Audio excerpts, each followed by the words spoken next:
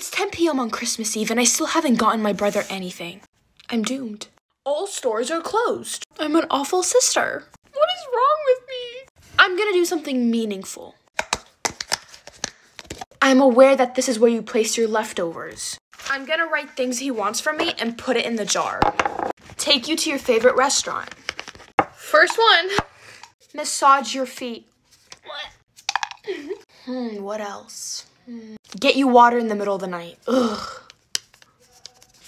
I'll tell him my biggest secret. I'm scared of that one. Any snack you want, I buy for a whole day. I'll get you in and out. With milkshake. Play Xbox all day.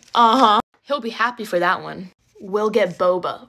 Ooh. I'll take the blame for you. Ooh. And finally, I'll get you a car. It's ready.